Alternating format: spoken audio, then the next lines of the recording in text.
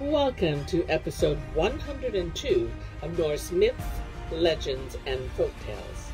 My name is MyLinda Butterworth, and today we continue with the Saga of Frithiof, where Frithiof is nearly overcome by sea witches and storms, but lands safely at the Isle of Angantyr in chapters 10 and 11 of Frithiof's Voyage.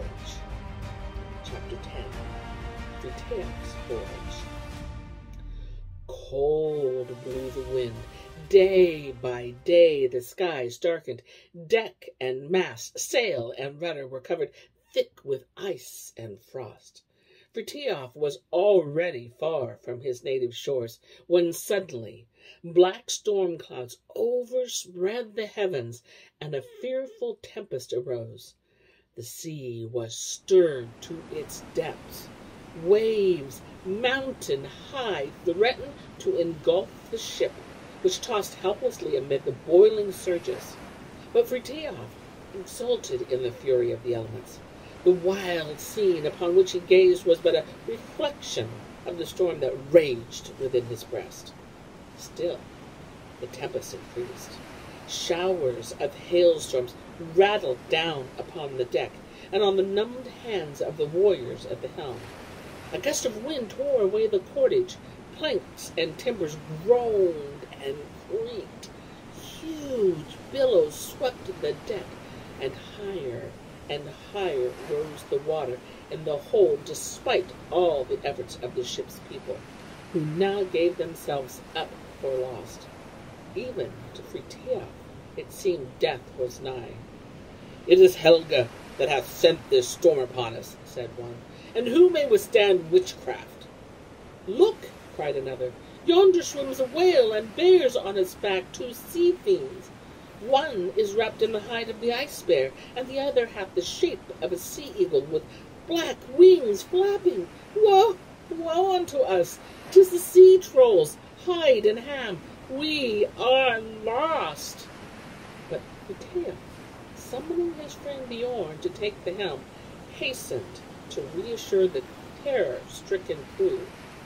His words put fresh courage in their hearts, and with redoubled strength they began once more to struggle against the fury of the storm. "Courage, friends," he shouted. "Those who trust in the gods are safe from the power of evil spirits." Then, springing to the ship's prow, he chanted, "Now, you leader, show us whether, as 'tis boasted, hero wood thy bosom holds. Listen, art thou truly Aegir's god-sprung daughter? Dash with thy strong keel, and cleave yon spell-charmed whale. With one bound the dragon clove the troll whale's body, and down it sank beneath the waves. Then at once the hero hurleth two sharp spears. The ice bear's hide pierceth one, the other springeth through the pitch-black eagle's side." Instantly the storm subsided. The sun broke through the clouds, and the waves no longer swept the deck. Soon the sea was as smooth as glass, and there before them lay the islands ruled by Angantyr. But the weary rowers could no longer move their arms. The warriors were forced to lean for support upon their swords. When the ship touched land, Bjorn carried 4, and Frithiof 8 of the exhausted men ashore.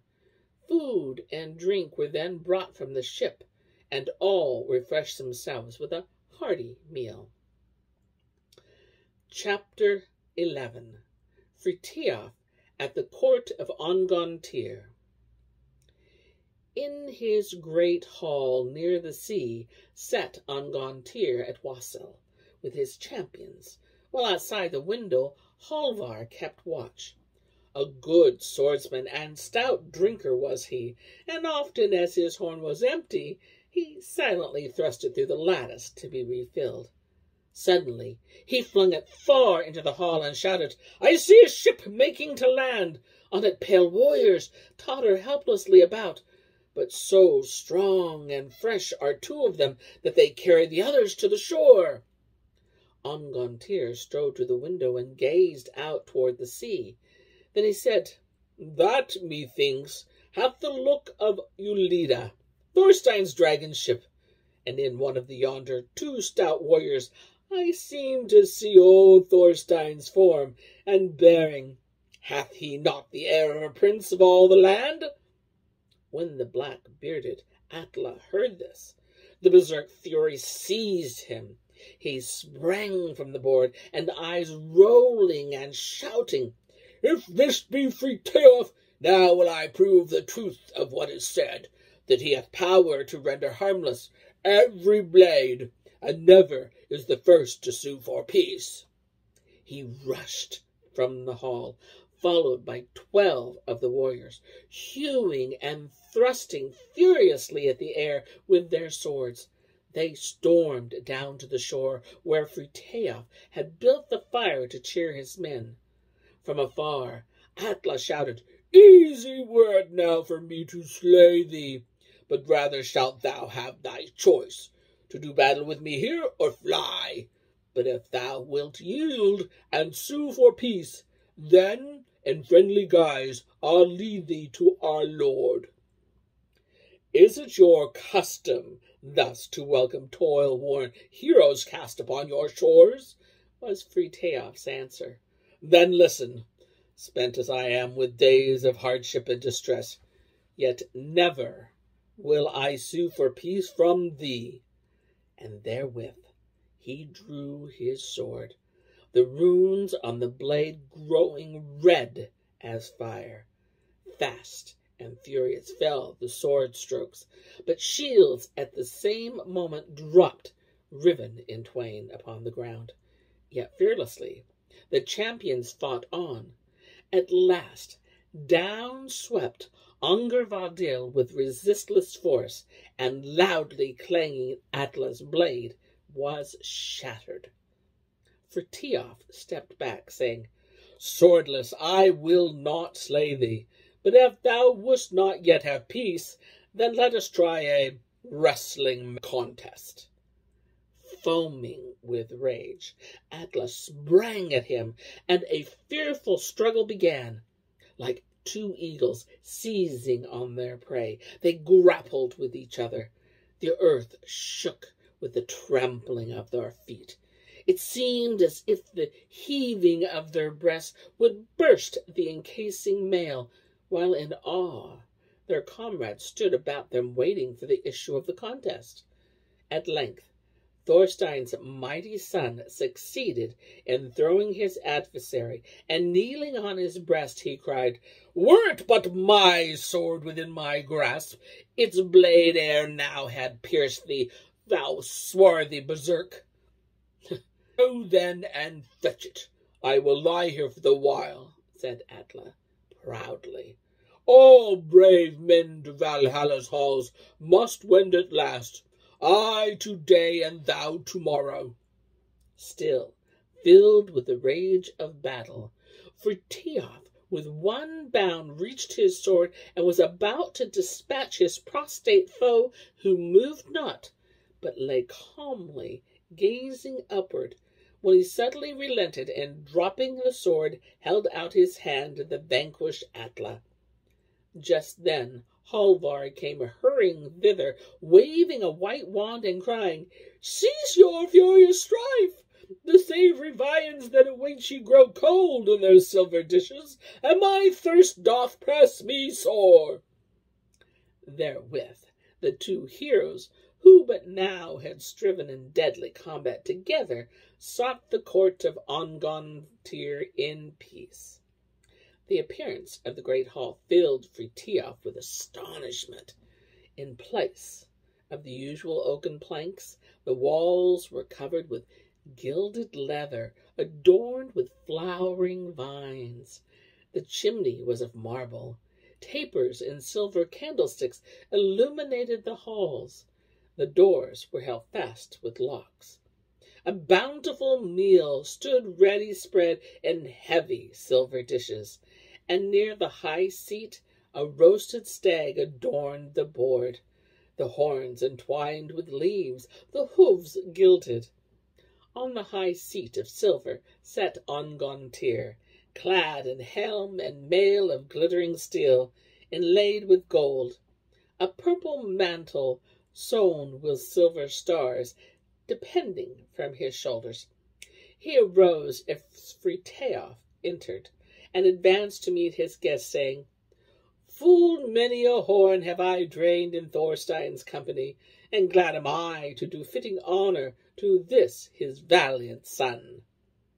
Then, leading him to a place beside him on the high seat, he called on all his warriors to fill their horns and beakers and drink to Thorstein's memory, while the hall rang to the sound of harps as minstrels praised that hero's glorious deed. Meanwhile, Angantyr questioned his guest concerning matters in the Northland, and in well-chosen words, avoiding either praise or blame, Frithiof related all that had passed, concluding with his voyage and the terrible sea witches against whose powers they had been forced to contend. So eloquently did he describe their adventures that Angantyr listened with approving smiles, and the bold champions about the board often interrupted the speaker with their shouts. Then Angantyr inquired the purpose of his voyage, and Frithiof told him frankly of his love for Ingeborg, of Helga's arrogance, and the penance that had been laid upon him. "For this I come," he concluded, "to demand of thee, in behalf of King Helga and Halfdan, the tribute thou wast wont to pay in Bela's lifetime." Calmly, Angantyr replied, "Never have I owned another as my lord. Free do I live. Free also are my people about these seas. What I sent Bela was not in force, but given in friendship. His sons I know not. If they would have tribute from me, let them demand it with the sword. Then shall they have the best of answers. Yet thy father was my friend." He beckoned to his daughter, who sat near him on a golden stool, and she hastened to the women's chamber, soon returning with a purse whereon was worked with rare skill a green forest scene. Animals of gold wandered beneath the trees, and above shone a silver moon. The tassels were strung with costly pearls, the clasp enriched with rubies. Angantyr took this purse, filled it to the brim with pieces of gold, and handed it to his guest, saying, "Take this as a gift of welcome, son of Thorstein, and do with it as thou wilt. But as for the claim, I refuse to acknowledge any such. How now my wish? Tarry thou till spring comes as my honored guest. Courage and boldness stand thee well in time of danger, it is true. Yet think not thy MyLinda may withstand all the perils of the stormy season. And remember, there are demons in the sea, more mighty yet than those which thou didst vanquish." To this Frithiof gladly agreed, and he held out his hand to his hospitable host, saying, "Be it then as thou wilt." And here is where I end my tale for today. But I'll be back with more tales. Many more tales. Until then, my friends, enjoy the journey.